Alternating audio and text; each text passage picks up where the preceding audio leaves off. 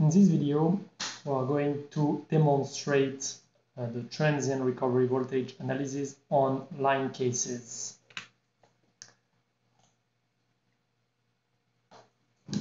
So for every TRV problem, it's always very important to model stray capacitance, and that for all equipment, and especially large inductive equipment like transformers, of course CVTs, CTs. Basically, all equipment in the substation must be modeled with their stray capacitance, even the bus bar. When everything is in the substation, you can lump all the capacitance of the substation into one, and so basically add all the capacitance together. So what is important is that this small value of capacitance may have an impact, especially on the rate of rise of recovery voltage.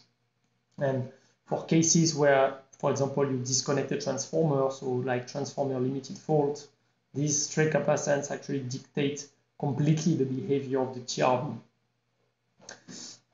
For line modeling, it's recommended to use frequency-dependent model of lines or even wideband, which is even better. So with that, that's actually what we recommend even more. If you look at IEEE guidelines like the C37011, a lot of end calculations are done in here, and so constant parameter line models are used.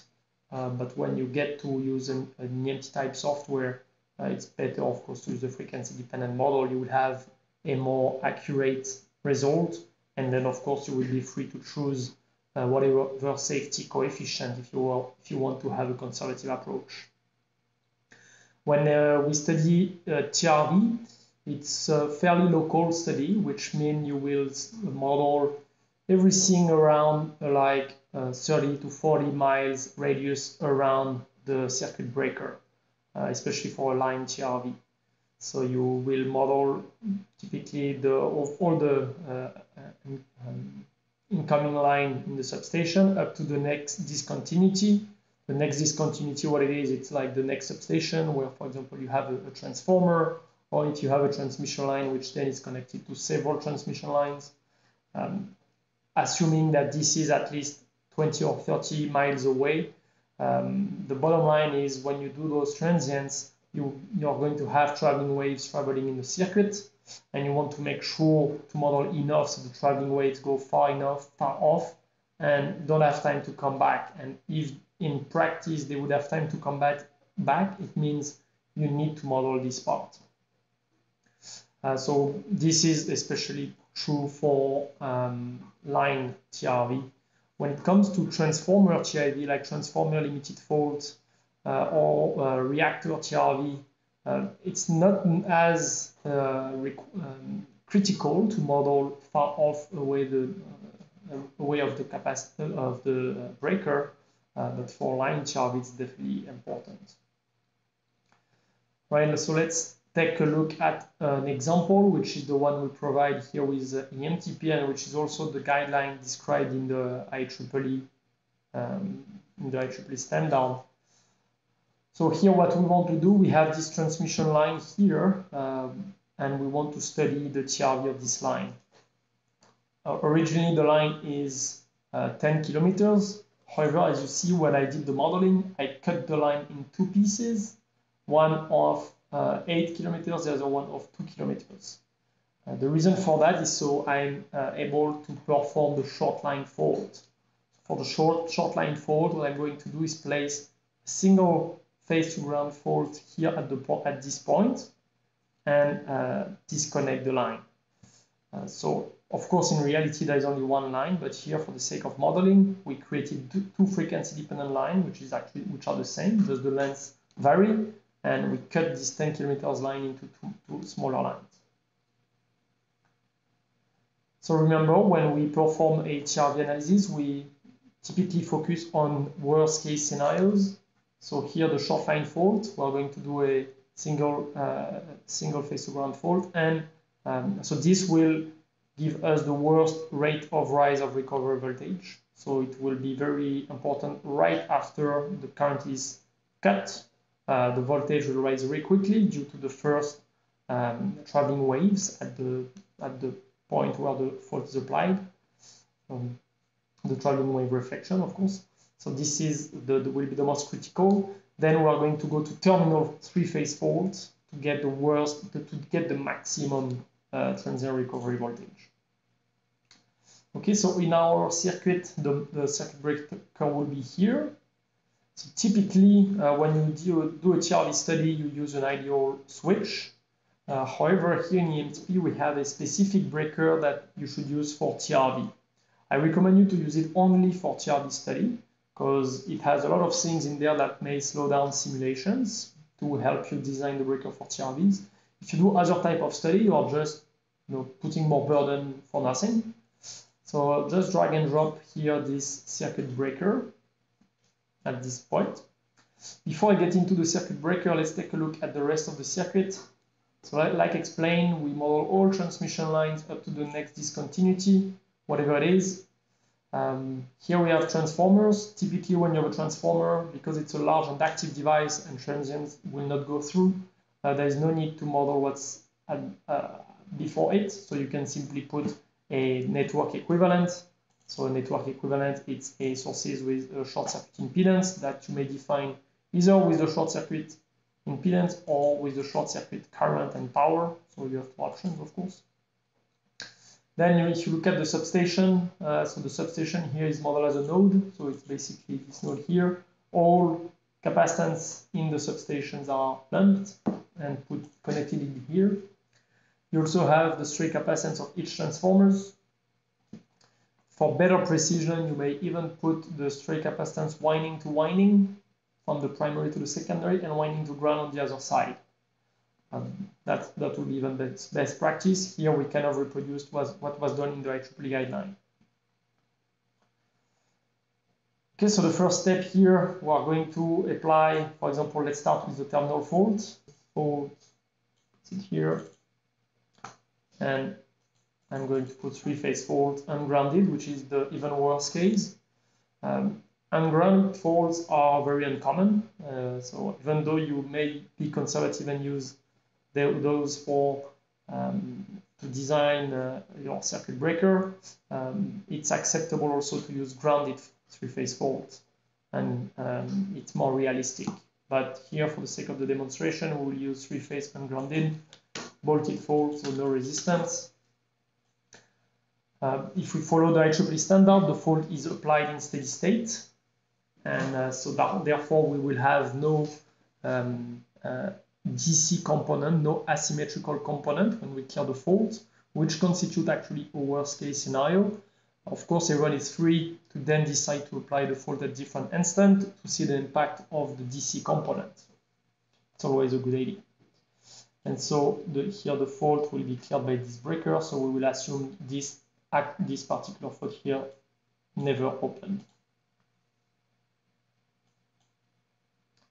All right, now let's go into our circuit breaker. Here we are going to disconnect about at the beginning of the simulation, 5 milliseconds. Remember that circuit breaker opens at zero crossing. So even if you put here 5 milliseconds, it will actually open at the next zero crossing after 5 milliseconds for each phase individually. Of course, each phase will cut the current individually because the zero crossing will not occur at the same time. You may specify a current margin, which is called the chopping current, if the arc instability would cut actually the current.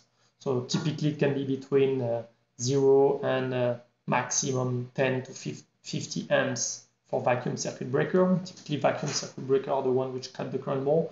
SF6 will not cut so much, but so this is another topic. Okay, so here we leave it to 0 for this case. Okay, then here you go to the TRV tab. So here we're interested in drawing the TRV, and so you will select the standard. So if the goal is to test a specific breaker which is already designed, then you may select here which standard must be applied, and then here select the class. Here we are in here effectively Hurst. The voltage is 145. Okay, let's take a standard value of short circuit current, for example, 1.5. And let's apply here. So right now what we're doing, like I said, is a three-phase terminal fault. So here we need to enter the short circuit current to clear. What is that? Why is that? It's because this envelope here will depend on the short circuit current to clear. For example, if you are cutting the maximum rated short circuit current, the curve here which will be used is what is called the T100, which is the TRV for the maximum current. If you are cutting 60% of this maximum current, we are going to use what is called the T60. And similarly, you have the T30 and the T10. It's important, and you see that actually if I here change this, this short circuit current to clear, those parameters which define the curve are changing as well. And if I put it very low, so basically below 30%, the envelope actually changed. So all that is dictated by standard. You don't really have to think about it. The only thing you have to know is what is this steady state short circuit current. So you may close the window and run a steady state simulation in order to find that. Else we actually have here an option to do it automatically for you. So when you click on this option, here we run a steady state simulation. And now if I go reopen this breaker, see automatically now the short circuit current has been populated. So that's something less you have to worry about. Okay, so now we are done. So we may run the simulation. You have the option to run it manually and then go scopes everything like the voltage across the circuit breaker, compare that with the envelope, or you may just do it automatically here, run time domain simulation and plot TRV results. Here the simulation is running. So when we run a TRV study, we often require a very small time step, especially when you have like that a short line. Here in this case, I cut this line to make it convenient for the video. In reality, you don't have to cut this line when you do the terminal fault. And so for the terminal fault, you may use a time step a bit larger than this one, something like 1 microsecond, for example.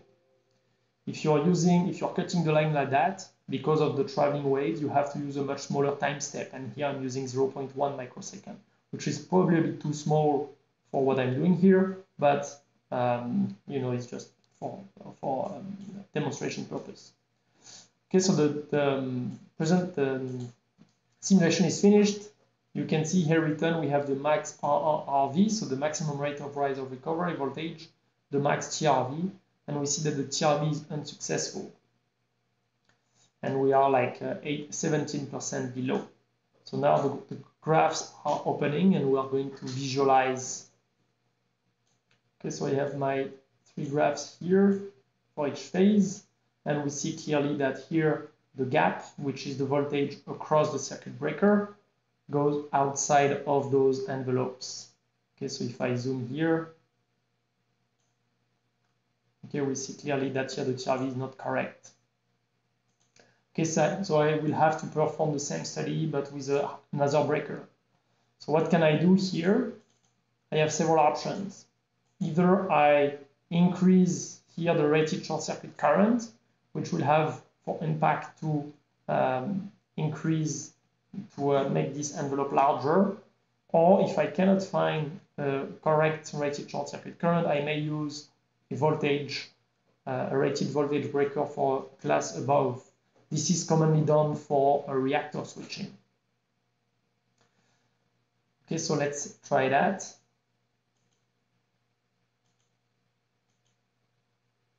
Run this simulation.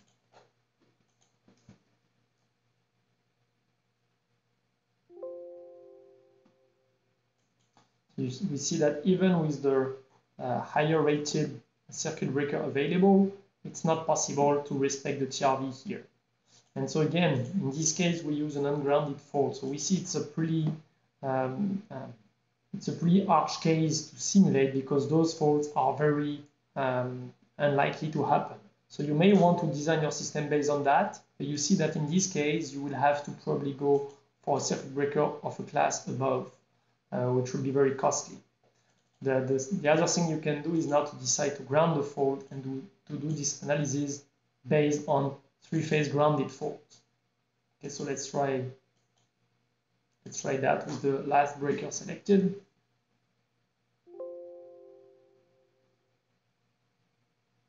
So we see that now the TRV is okay, and we have a 24% margin, which is a very comfortable margin. We could here actually probably select a lower class in order to have a less expensive circuit breaker and still have a correct TRV. But so for the sake of the demonstration, let's keep this circuit breaker. So you will see that all the envelopes are inside. So this is the first step. Now the second step will be to move this fault. I will here use the zap, disconnect it, and now put it here in a short line at a short distance of 2 kilometers away from the substation. I will now change and make this fault only on phase A. So it's phase A to ground fault. I have to go in the circuit breaker now and do two things.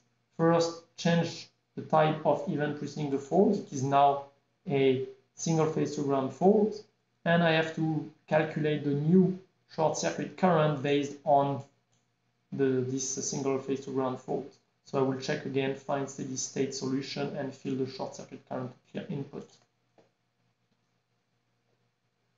Okay, this is finished. We see now the new short circuit current here.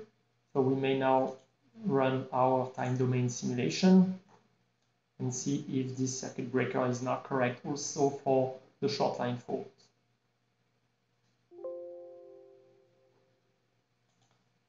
Okay, so we see that here it's again successful. And let's take a look at the curves. So here, obviously, if we look at phase B and C, nothing much happened. The only variations we see are basically the coupling between phase A and B and the A and C because we have high current. And now if we visualize phase A, so here we have to zoom. So to make sure that the short line fault is successful, again, the gap voltage across the circuit breaker must remain inside the envelope, but also you see that this gap voltage must cross this little delay line at least only once. Here that's the case, it crosses only once. This here doesn't count, so it's just on the rising edge. So here we cross it once, we don't cross it again, so it means the TRV is successful. If we cross it the first time and we go back after, it's not correct. Okay, so here our circuit breaker is correct for this application. Again, we could optimize the setting and in order to have a more economical circuit breaker, but here we pass the test. Let's now demonstrate a transformer limited fault case. So here it's a simple circuit where we have a transmission grid here, so 163 kilovolt RMS line, and we go to a 13.2 circuit, 13.2 kV circuit. We have a cable system, then here our circuit breaker, then we have a very short cable and our transformer here. So what we are going to do is apply again a fault here at the secondary of the transformer. So the breaker, this is what is called a transformer limited fault. The fault will be three-phase grounded. Again, closing steady state and never cleared because it is cleared here by the breaker. Okay, so here we open the breaker again at the beginning of the simulation. The I margin, for example, we can put a value of 5 amps. This is the chopping current, just to repeat. And let's do exactly the same. So right now the breaker is already predetermined. So we have a rated voltage of 15.5. We have a rated short circuit current of 40. Here, because it's a transformer limited fault, there is a special standard which applies, which is a 37.06.1. before actually changing the class, you have to change the type of event, which is transformer limited fault here. And then you may select what is the rated transformer limited fault current, which is also a standard value. So let's go ahead and select. For this range, we have only one. And here it was 40. Like we did previously, let's first select here the short circuit current. Let's determine the short circuit current. We see that also in this model we have a database of stray capacitance, which is again very important for the case of transformer limited faults. Okay, so we see here end of steady state simulation, so we can go take a look at that. Okay, so the current is very the current is not high at all. It's very small. Actually, let me make sure the fault is applied. Yes, it's good. Okay, so we may now simulate the time domain simulation. You see that the short circuit current to clear has been automatically modified. It's just because there is a lower limit in the standard of 10%. So it basically just put 10% here, and but it will just take the maximum TRV envelope possible. So it's okay.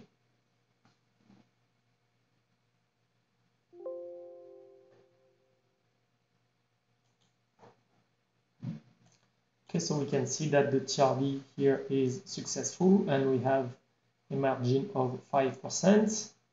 Let's visualize the curves. Okay, so those are typically the type of curve we will get for a transformer related fault. So it's what is called a resonant TRV. It's also almost a pure sinusoidal, where the frequency depends on the transformer inductance and the stray capacitance on the between the breaker and the transformer. So that's why it's very important to consider all stray capacitance and capacitance in general in between those two, as they will determine the frequency and the magnitude of this TRV here. If it's not possible to find a circuit breaker to clear and to respect the TRV standard, for this medium voltage application, it's possible to use a RC snubber in order to lower this frequency and the magnitude. So typically you will select for the RC snubber, the resistance will be equal to the surge impedance of the cable system. If let me close this.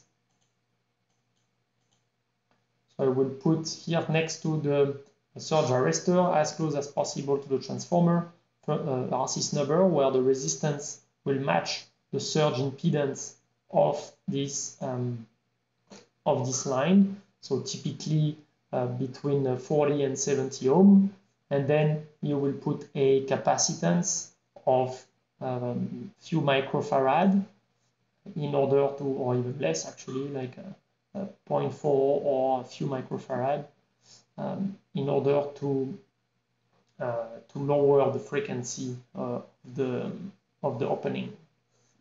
Right, thanks for watching. If you have any question, do not hesitate to visit our website or to go on our LinkedIn community.